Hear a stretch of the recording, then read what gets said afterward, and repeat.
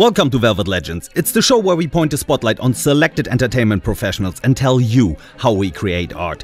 Our legend today was 9 years old when he started his 8-year-long dance studies in Berlin, Germany. His impressive career began in the year of 1996 when the 17-year-old German boy signed up at the German State Opera in Berlin, followed by engagements with the Zurich Opera House in Switzerland, Queensland Ballet in Australia, Victor Ulate Ballet in Spain, Ballet of Monte Carlo, as well as the Morphoeses and Ballet Next in New York City, which is also the place where he decided to study acting for the next 3 years, followed by several performances in the Big Apple. Today he's working as an actor for movies, ballet master in Bavaria, ballet teacher in Berlin, and he's about to complete his master dance teacher at the famous Palooka School in Germany. A man with such a versatile career and being all over the place, we are happy to have him here today in our studio. Greetings and welcome to the show, Jens Weber.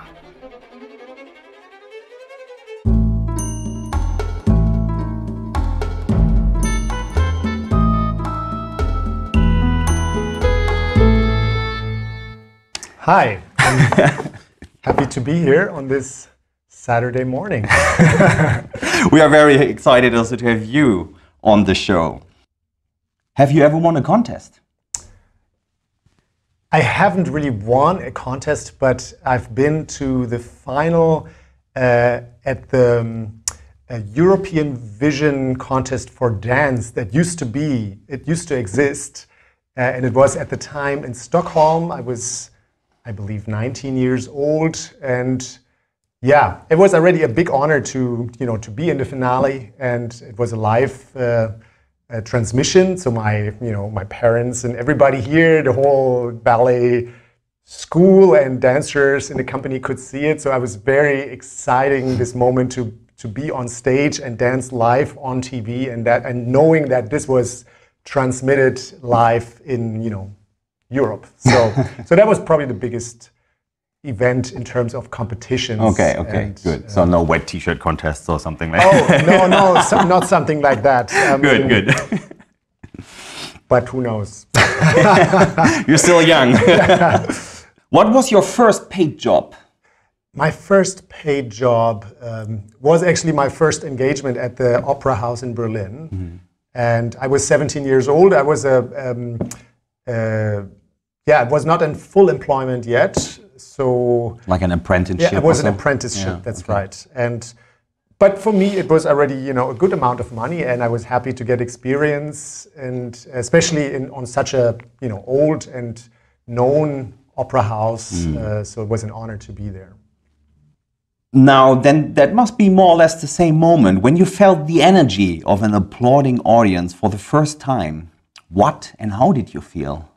I think it was a lot before, because as a little child, when I was 10 and 11 years old, I had already the chance, because of the professional ballet education that I enjoyed, to be on stage at the State Opera House here in Berlin. So as a little kid, a little mouse, in the Nutcracker, which is like the traditional ballet where children start to experience being on stage. So that was amazing, and especially with all these amazing dancers being on stage with all these fantastic soloists at the time. So it was just unbelievable to be, tiny and then being on stage and your parents watch, and what an honor. So, yeah, I think that was my first experience. And then how does it differ to today, or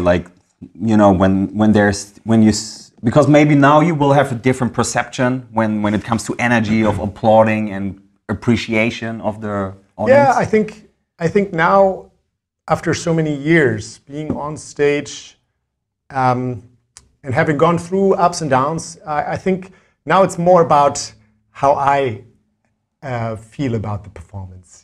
Sometimes there is applause, but then I don't agree. You're very self-critical as a professional dancer. Sometimes you should be and you have to be. To a certain extent, but yeah, now it's more, if I agree, then I enjoy it, but if I don't agree, then there's always this thing in the back of my mind where I think, I could have done a lot more, it could have been a lot better, or I wasn't really in it, that's also something then we're not really feeling the role. So there's a good day and a bad day, but it's different, of course, than before. Before it was just pure joy and being there and big eyes and smile.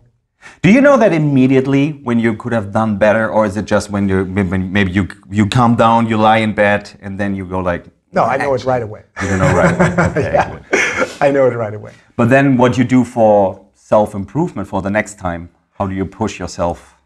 I think it depends on what it is. But if it's a technical issue, then I just need to work on this technical aspect. Because dance, that is the difficulty in dance, in this art form, that is very technical influence, that you have to have the control of your body, not just your mind, but also your body.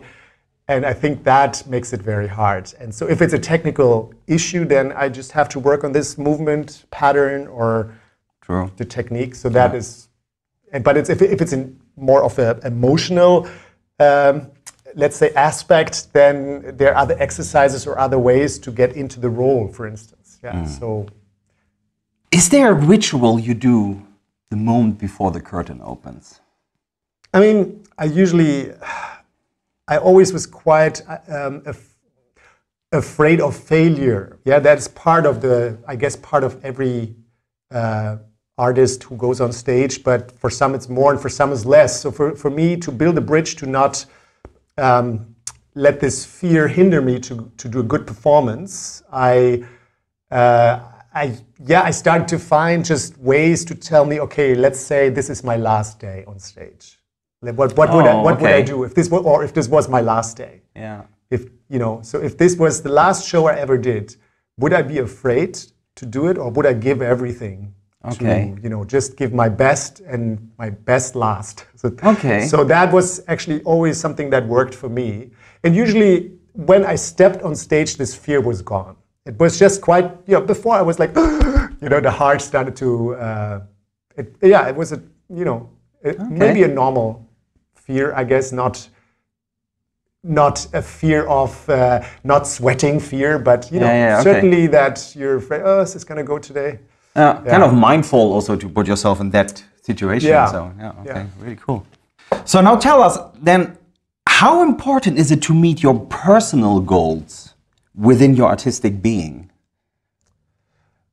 I think, of course, personal goals, every artist has them and wants to reach them. I think I've learned that you can't reach everything that you like. Yeah, I wanted, if you say I'd like to be a principal dancer at the Paris Opera. Yeah, some things are just not reachable. Maybe you can go for it. You can strive for that. I think I would recommend everybody to go for your goals and strive for what you want to achieve. But in the end, I think more important is that you make yourself happy with what you do and that you enjoy what you do. Because then, if you do enjoy it, I think also something will come out that is authentic and that is actually then becoming art. So it's not just about to look for fame or a rank or a position, but rather to be, to look into yourself as well and to be your authentic self, to use your potential to the fullest. And then I think that should make you, that should be really what makes you happy, to use your potential. What is art to you? I think it's art. Yeah, this is a good question because sometimes I'm asking this myself. But I think in dance or in this specific form, ballet, the problem in ballet is often that it starts very much with technique, with athletic movement. That's what you learn and that's what you strive for, jumping, turning. Yeah, all the men, they jump, they turn. And the women on point, etc., and high legs. But in the end, for me, this is not art yet. This is athletic. Any athlete does that. Yeah, they do their best, physical best. I think the combination of this aspect and then also your inner authentic emotions that you bring to the role or to the piece or to the steps that the choreographer gives you. In this function as a dancer, because usually a dancer doesn't necessarily create the steps themselves, but in that framework of the steps, in that structure, how do you phrase, for instance, a step? You can make an arm like this, you can make it like this, you can I don't know, have a little stop. Yeah, So yeah. that is your responsibility as an artist to the movement quality, but also your emotional availability within this structure. And I think then it becomes, for me, art. Now, there are many other ways and many other art forms where you could have different combinations or different ways of explaining what is art for you, but that is it for me. Yeah. And that is missing in dance often nowadays, especially in ballet, that there's a lot of dancers that they're very athletic, but there is missing this emotional connection with the movement and with the technique. Yeah. What should a dancer do to get to these emotions when they have the lack? I think, in my opinion, every dancer should at least once in their career and preferably early on make an acting course or participate in an acting course. Okay. And work on how to approach a role, emotional availability, doing exercises for that. Okay. Because it is true that the technique is so overwhelming sometimes that you have nothing left in your brain, no brain capacity left to do something else. So if you don't rehearse that before, then it might be difficult to do that on stage in a moment where it is stressful already. Okay. How does the dance differ to the art of acting? I think that's exactly what it is. That acting is often, it is very hard, and there's a lot of technique in acting, for sure. Yeah. So it's a pipe dream if you think that an actor is just can just take it out of the pocket and act. This is not true. And I was surprised that there's so much technique involved. But I think the difference is really this combination in a dancer, that they still have to have this physical control, which is a lot harder to achieve, I think, than for an actor, because an actor kind of is trying to reproduce what we normally do in life, maybe in certain extreme situations, okay? But it is something emotionally what you've gone through, already as a kid. You have gone through the emotion of anger, fear, laughter, happiness, all of that. We always want to relate to something. Right, and as a dancer, it's, especially in ballet, but also contemporary dance, it's very sometimes unnatural what you have to do. You have to bring your body into shapes that are not naturally to you. Not the pedestrian on the street would never get the idea to turn out the legs like this, put the legs up here, whatever. Yeah. And then on top of things, you need to act, or you need to be a personality, or you need to be a character on stage in addition to that. So this is, I think, for me, there's an addition on top of that. Talking about the character, is there like a dance or role or a character that you missed out playing? Yeah, I have actually, and I'm sad about it, and because also it won't happen anymore since I'm past that age. But there's a role called Onegin. It's from this novel Eugen Onegin. And I really love that character, and I think I actually really fit into this character very well. I think I could do it, I could dance it and play it well, but it was always either I just left the company when they got this piece, the production, or I came too late and it was already finished. So yeah. Well, that's what can I do? But yeah, it's something that I always think I could have done this well. Okay, good. But circling back a little bit, according to your opinion, what does it take to be a professional dancer? Like there are maybe lots of, especially the younger folks, they're doing this as a hobby, and then they want to take that step. What does it take to be there? I think it takes really this, the motivation and the willpower to have the grit to really go for your goals, and it takes. There's always a bit of luck involved as well, So it's. But I would say, never mind if somebody tells you won't be a professional or you cannot make it. I think if you really want to make it, you can go at least to a certain point. You can make it. Maybe not to that point where you want to go, but to a certain point you can make it. So I think, I believe if you really want something badly, then you can come at least close to your goals. Okay. And for me, even when as a little kid, when I waited at the bus station, I still rehearsed some jumps at the bus station, you know. And so when I lived in New York, I saw people in the subway, you know, training their steps. This is the energy you need. You need to really go 24 hours. It's not just 1 hour a day. Yeah, hardcore contribution. Yeah. Okay. Yeah. It's a lifestyle. It's not a job. Yeah. How do you rest and what do you do for self-care? Because it is a very, you know, it takes a lot. Yeah, it's a good question. I mean, and that's underrated as well in dance. I think, of course, it takes also a professional environment to be able to do that, because otherwise it costs a lot of money to go to physiotherapy and massage or whatever. So if you're in a professional environment already, it's easier because mostly then there is this on board in big companies. They have a physical therapist or a massage therapist. But in general, if I don't have this, and for a while in New York I didn't have this because I was studying there, I would just self-massage my legs and, you know, take a lot of baths.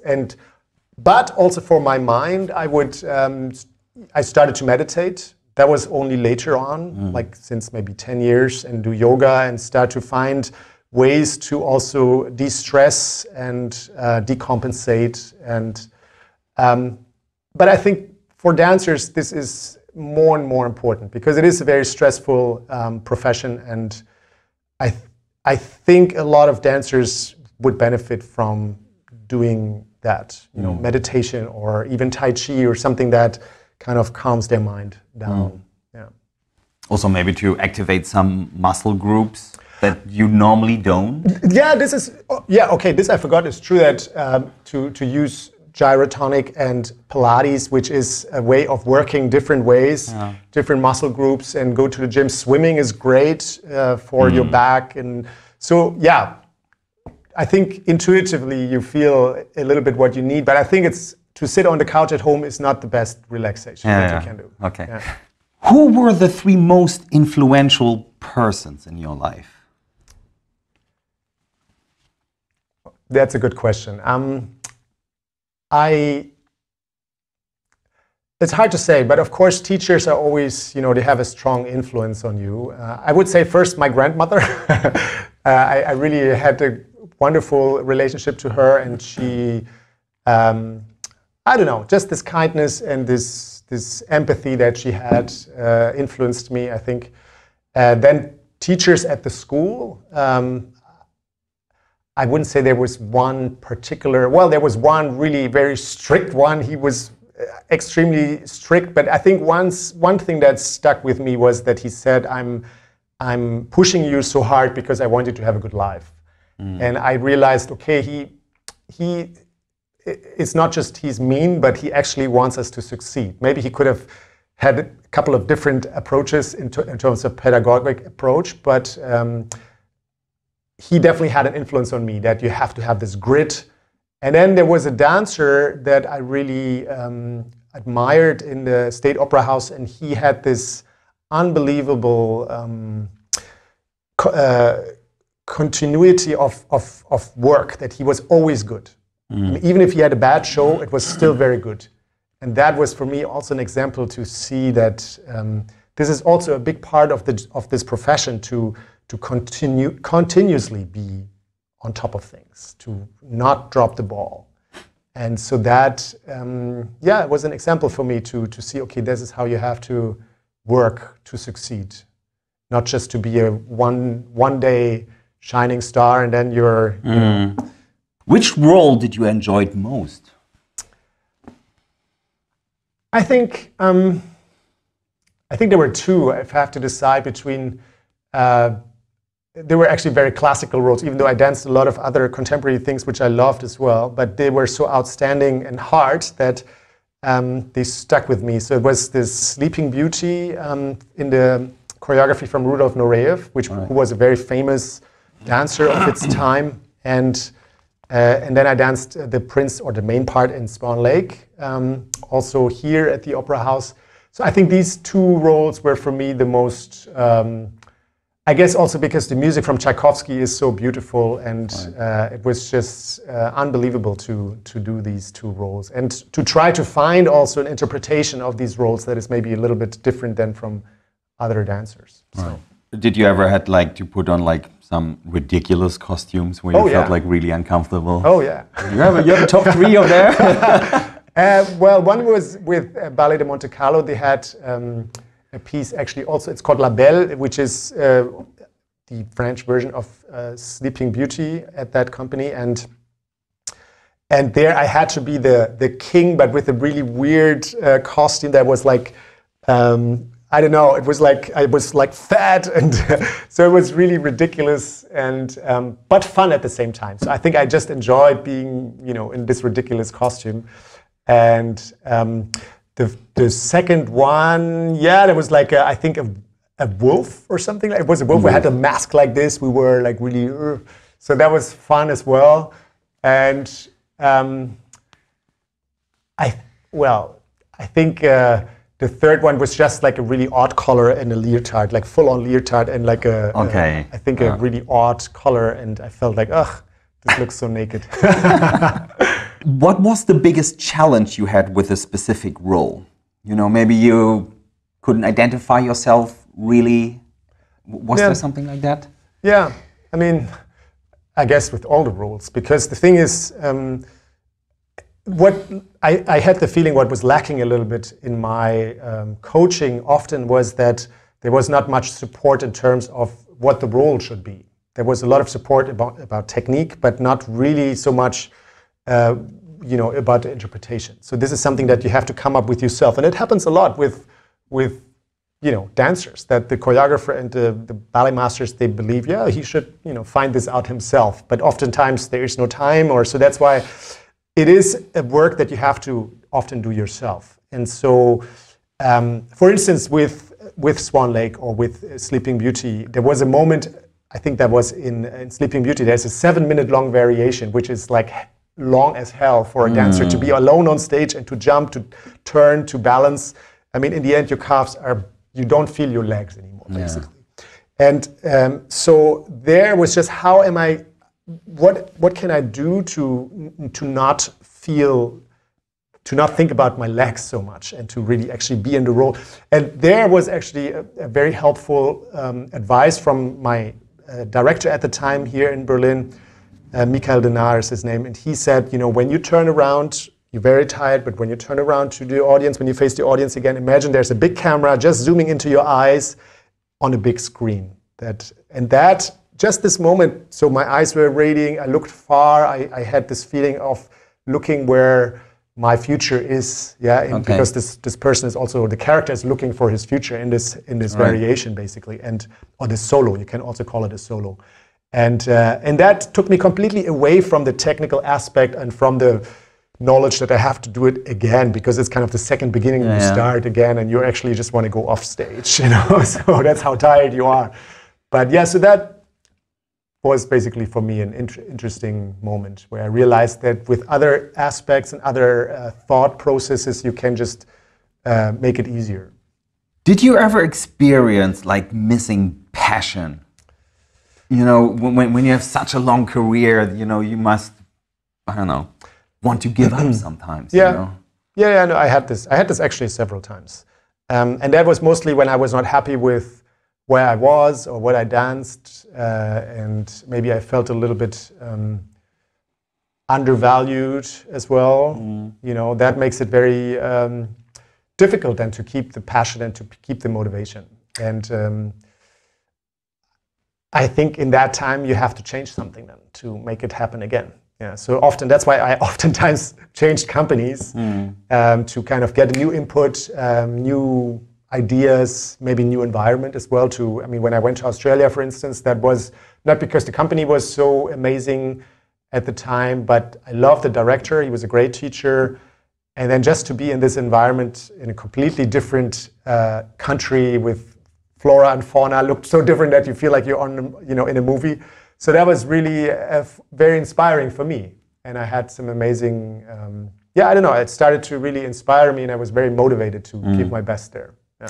Do you have like an advice for the next generation, you know, when maybe there's something that they could have done before, you know, because I think I have the feeling sometimes Well, we all do, I think, that dancers as well, but you just get used too much to your environment, and then you start to just, I don't know, just repeat everything, and you got a little bit stuck. I think stay curious and believe in yourself. Perseverance, to not forget what your actual goals were and are. I think if you get comfortable, that's usually not the best sign. And priorities are, of course, changing during your career. So if you're a parent and you have kids, then of course maybe the kids or your parenthood becomes more important than your career, and that is a priority. That is absolutely, that's great to have this.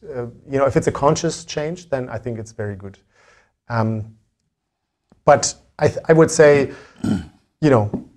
go for your goals, use your potential to the fullest, and that's the only way really to make yourself happy in this profession, because it has a lot of challenges, and you get injured and then you're down.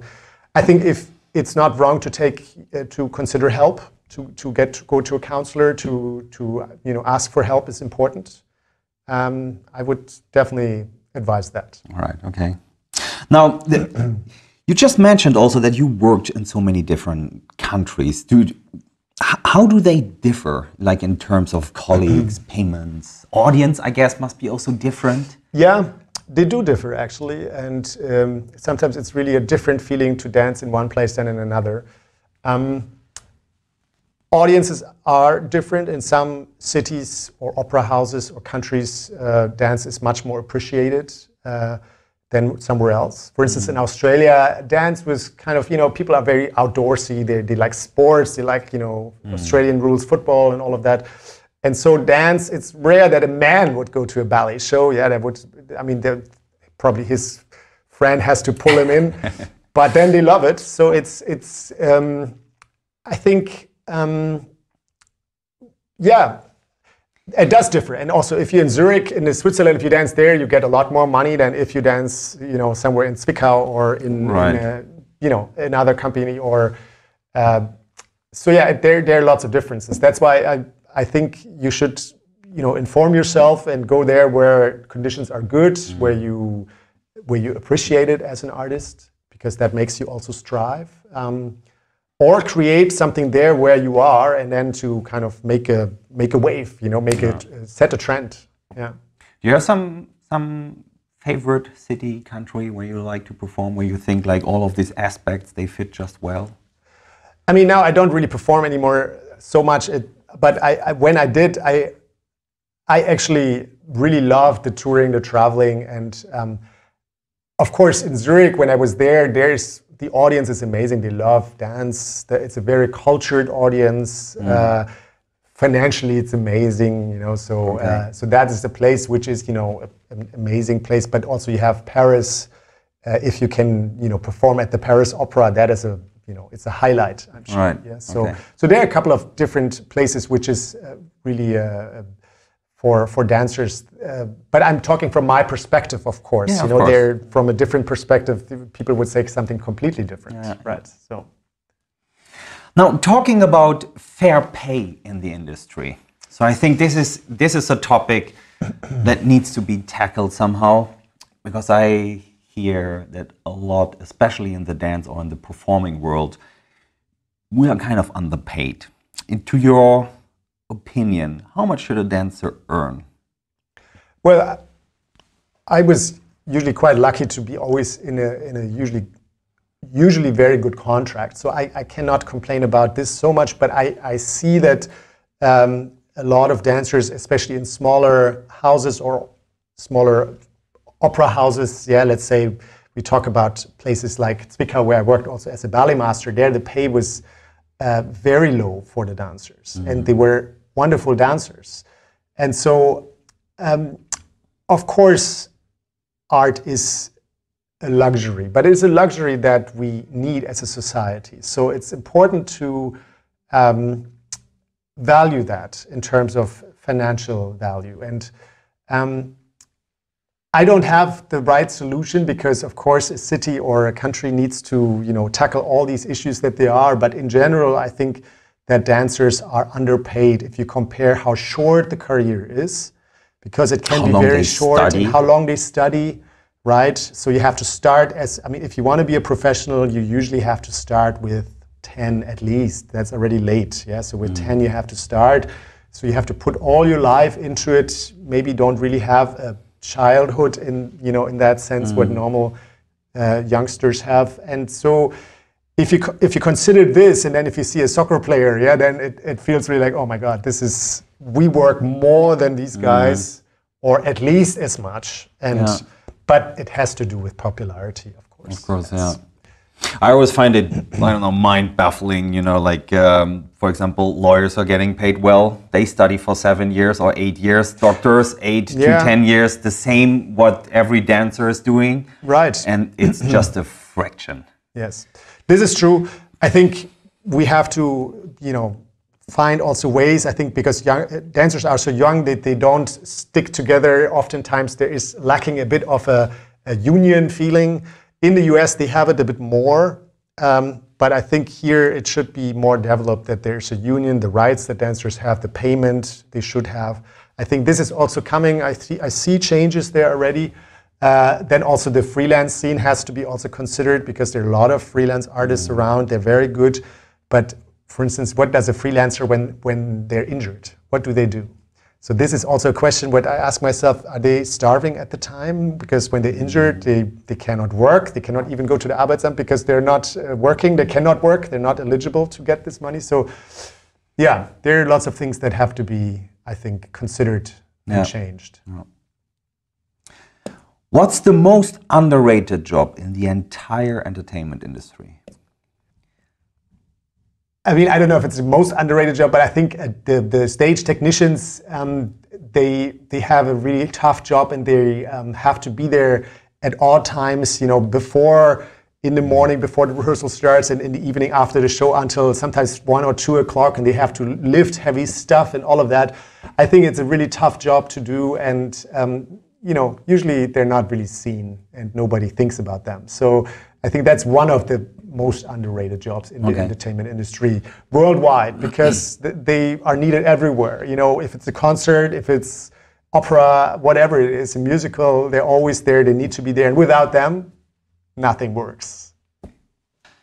Tell us about the moment in your specific case now when you first realized you want to become an actor. An actor. I knew that already before I wanted to be a dancer, actually. When I was a kid, it's before I went to the ballet school, I guess I loved always these, I saw a movie about, I think it was Winnetou, and I thought, I want to do this. So I thought this is something I want to do, but then dance came, because my mother thought it would be a nice thing to be at the ballet school, and so this kind of happened, and then I went into this, and I enjoyed it, because it combines both art forms in a way, to a certain extent. But that was always something in the back of my mind, that I thought, I really would like to do that. And I actually, when I was in Australia, I was injured for a while, and then I started to really go into it and start to do courses. I went to take classes, and I did an audition there as well. They have a fantastic acting school in Sydney. And so that was the first step into this direction. Now, talking about your acting career, is there something that you like playing the most, like drama, funny, action? I mean, I would love to play an agent or something, or a police guy. I think that would be something that I'd love to do. I think also because of my features, I think because I have this little bit, this thing, I think I don't know. I would would enjoy that, I guess. And sometimes I find myself like just doing it myself in my living room or something, just playing something. And so I think I would enjoy that. But I think I also would love to be more on stage as an actor, not just in front of the camera, but really on stage. Because when we worked on certain roles in New York at this acting education that I did there, I really enjoyed that as well. And it kind of gave me the same kick as if I would be on stage as a dancer. The same, yeah, feeling in my heart, and this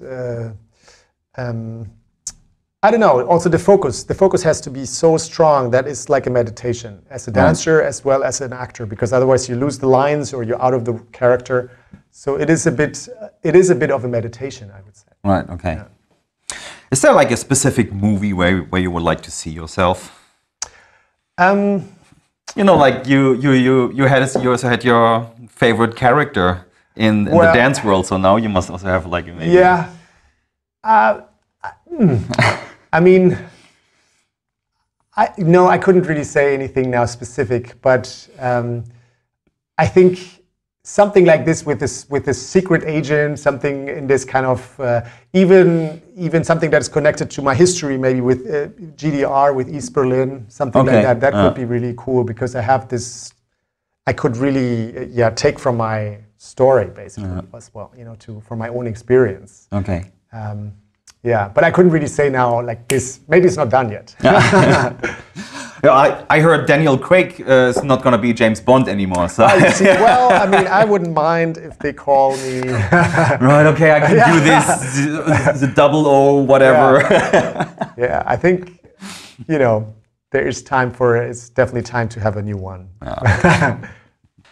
Now, talking about the dance master class that you're doing now at the Palooka School, you want to run us through what is that exactly? Oh, so this is actually a Master of the Arts. It's to study to be a dance teacher, but really from to have this pedagogic knowledge. So it's a pedagogic studies, and also dance medicine is part of this study, which is still undervalued, and a lot of teachers and coaches don't have that knowledge. And I think it's more and more important to have this knowledge about dance medicine and about changing ways how to teach dance and ballet also, because ballet used to be taught mainly in a very strict autocratic form, that there was the teacher and the little student had to do whatever the teacher says, and that was it, and you weren't allowed to ask questions, and sometimes, you know, keys were flying, you know, if you didn't straighten your knees.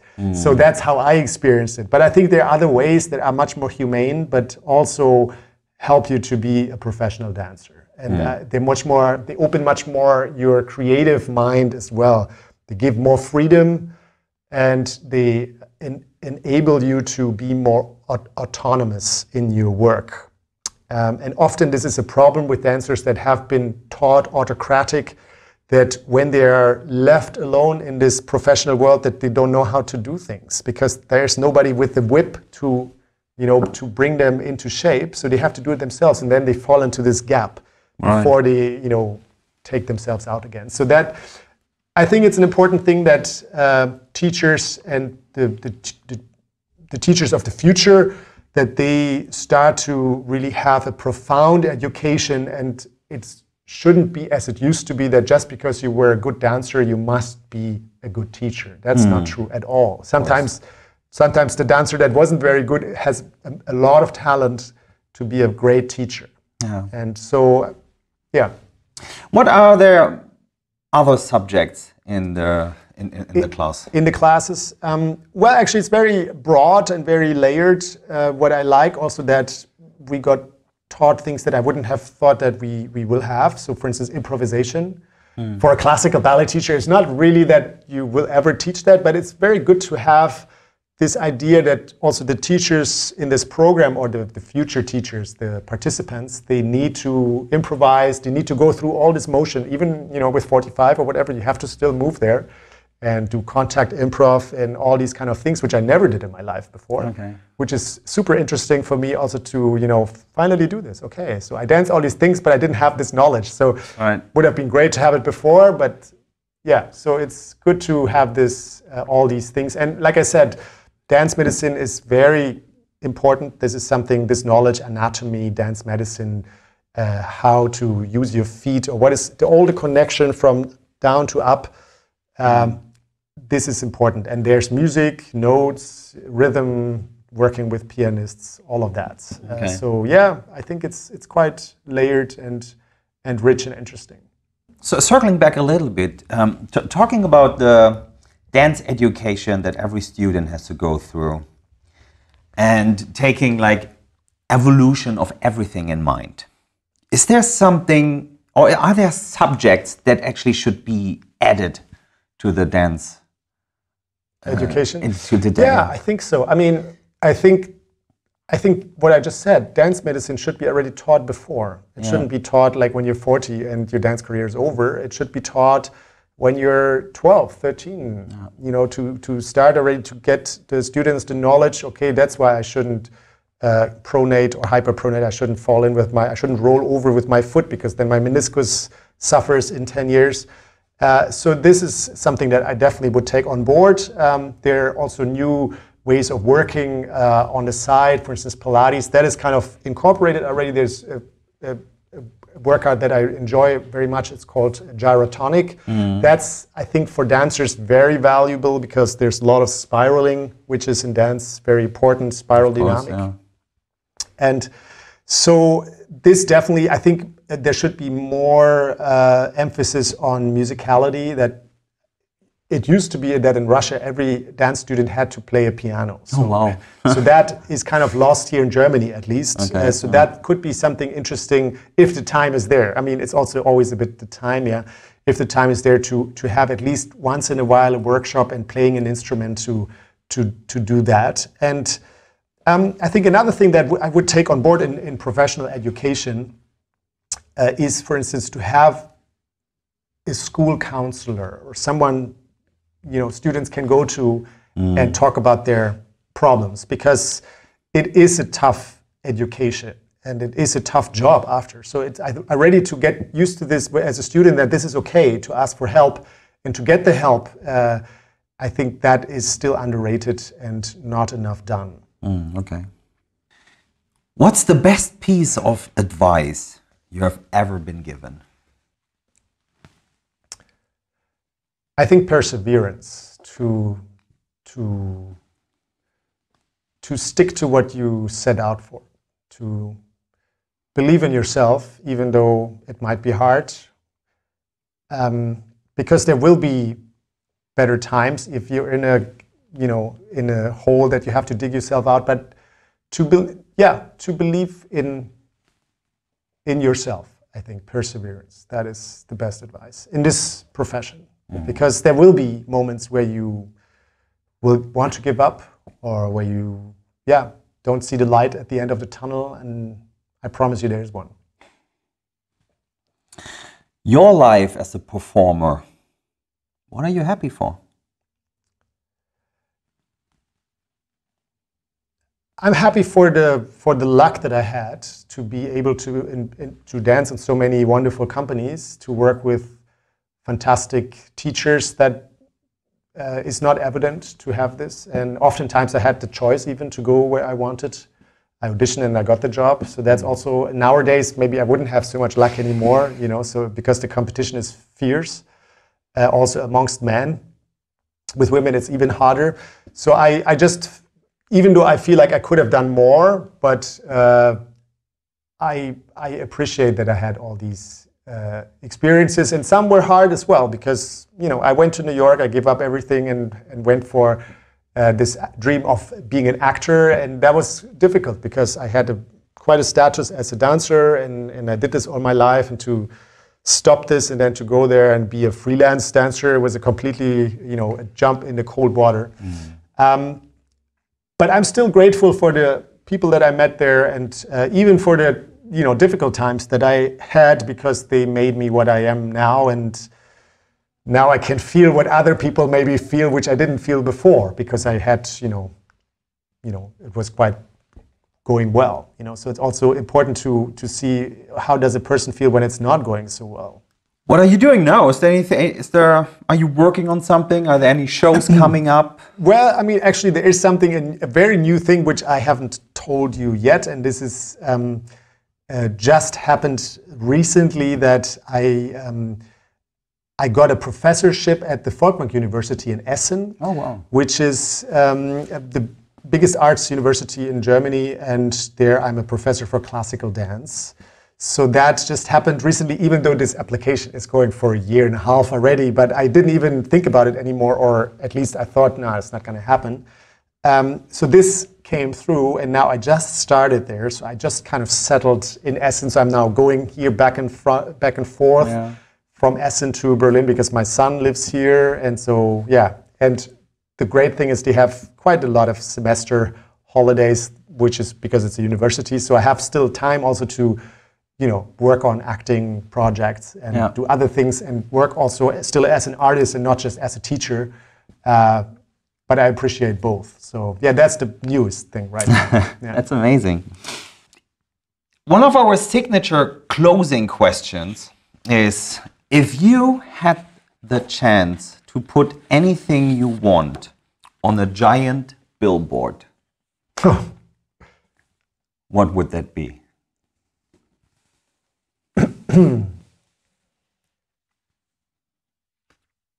I would say